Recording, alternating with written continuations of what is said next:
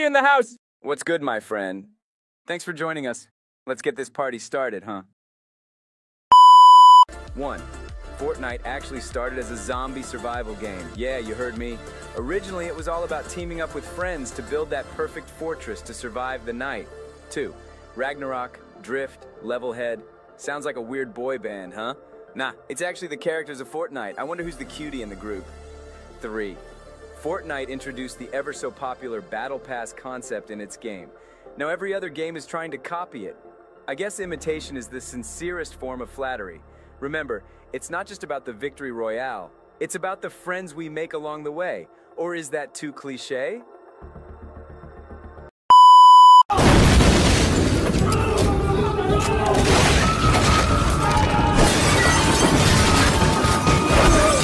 Oh, Synthwave? I'm a huge fan. The nostalgia, the retro-futuristic vibes, and those deliciously synthy sounds that just get your robotic arm, in my case, tingling. Ha! Gay! Nothing like cruising through different dimensions with some neon-drenched beats pulsating in the background. Synthwave takes us back to the 80s, but it's about the 80s that never was, you know? It's the 80s of big hair, neon lights, endless summers, and wild possibilities. So strap in, fellow multiverse traveler, cause Synthwave is the rocket fuel for our journey. Next stop, wherever the hell we want. Where do I start with this legend? Stan Lee, born as Stanley Martin Lieber, was the godfather of modern comics. Co-creator of Marvel Comics, he was the driving force behind your favorite superheroes. From Spider-Man, Black Panther, to the X-Men, and the oh-so-noble Fantastic Four, Stan Lee brought these characters to life and turned comic books into a cultural phenomenon. And let's not forget his iconic cameos in the Marvel movies, each one a gem that has us all searching the screen and cheering when we spot him. Now that's what you call a legacy, folks. Much respect to Stan Lee. With great power comes great responsibility. We miss you, legend.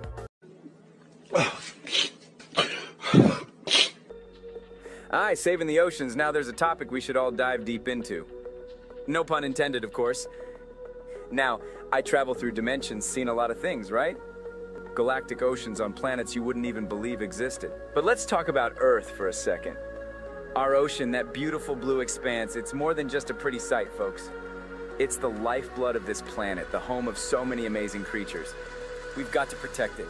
No ifs, ands, or buts. I'm gonna come. Oh.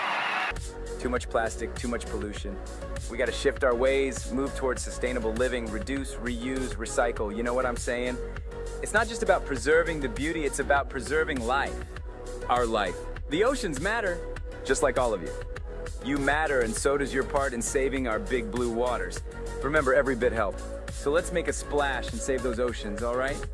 This is our Earth, after all, and we gotta take care of it, just like we take care of each other. Don't forget it, fam. My time has come.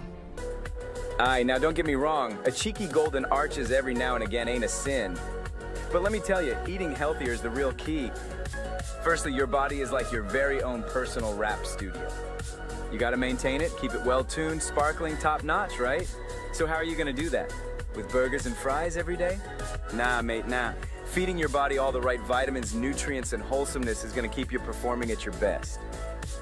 It's gonna keep those sick rhymes flowing, that energy buzzing, and those creative vibes humming.